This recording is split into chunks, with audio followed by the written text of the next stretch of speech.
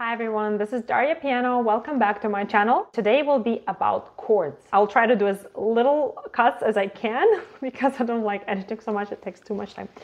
Simple thing that might seem simple for us who are experienced players, but not so easy for beginners or some people who play a different instrument, is actually striking 3 or more notes at the same time. That requires independence of fingers, that requires strength from your hand, a good dome. I will talk about each of these challenges a little bit more in depth in a minute, but first I'm just going to quickly mention these. And what is a chord? It's important to understand what a chord means.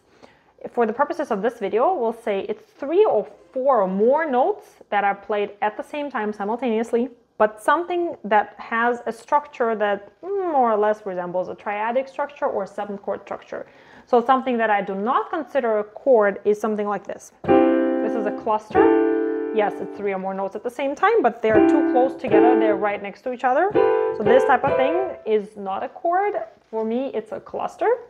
Although it's commonly used in contemporary music or jazz music, and it's a great thing. And some of the things that I'm going to mention about chords can actually be applied to playing clusters as well.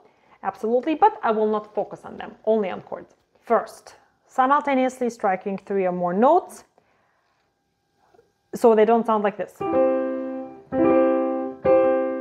So they sound at the same time.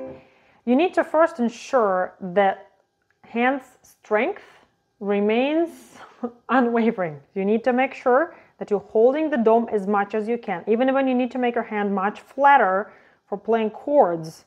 Yes, of course, something like this, a 3-note chord, much easier because you can still remain having the dome up. With the bigger chord, you have to go flatter to make sure you can stretch enough, but you still do as much as you can. You can see this white a little bit here because I'm stretching, but I can't do this. As soon as you're going to do this, you don't have any strength, any power, any control. You're giving this weight down here and your fingers are barely hanging on to it. So don't do this.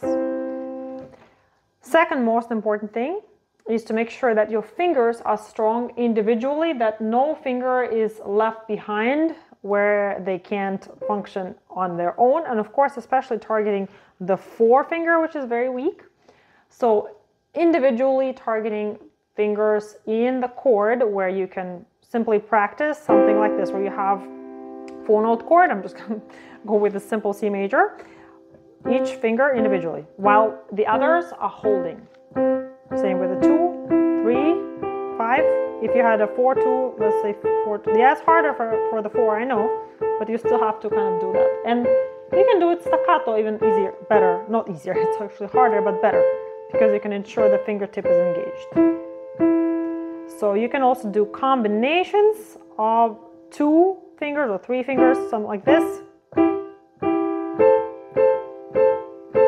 And different kind of combinations. So that goes to the second type of practice. Second type of practice is to ensure the simultaneous attack for 4 notes or 5 notes.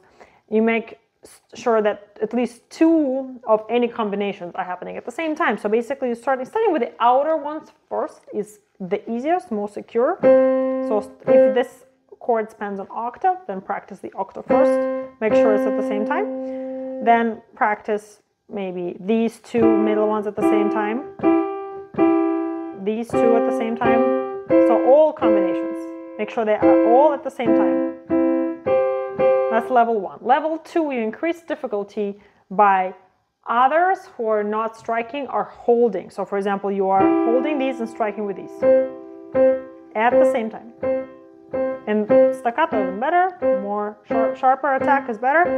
Activates your finger, like I said. So same, different combinations. This combination will be the weakest of these 4 because see how uneven that for your hand. This is much closer to the ground, this is higher. So striking them at the same time is going to be more difficult than, for example, these 2 or these 2 at the same time. So make sure that each of the combinations works well for you.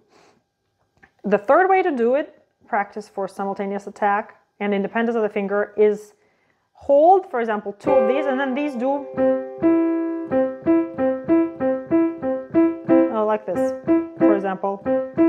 You can improvise as many variants as you want. They all serve the same purpose, activating independence of fingers and make sure they can strike at the same time in any combination of the 4 of these, or 5, however many, what kind of chord you have. And that being said, you already have chosen, at this point you've already chosen the best fingering that is more comfortable for you, so you don't have to worry about that. And of course, playing them staccato also helps, just in any combination, just like this. Make sure you're activating them. In this piano method book, there are also some nice exercises towards the end. For example, this one involves a 7th chord where you hold 1 note and you strike all 4 notes of the others at the same time, and in different combinations. Now you hold this and strike these 4. Oh, sorry, I slipped. This.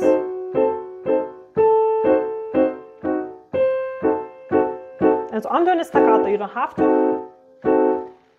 So there's a whole page on that. There is another one where you alternate between these 2 and these, for example, 3. It says wrist, stay relaxed. Yeah, for any kind of chord playing, especially when you're stretching, make sure when you don't need to stretch, you don't continue stretching. For example, here, make sure you are going into the close position. Open, close. Right? So this has enough for you to work with for simultaneous strokes. Thanks so much for watching, and I'll see you in the next video. Bye!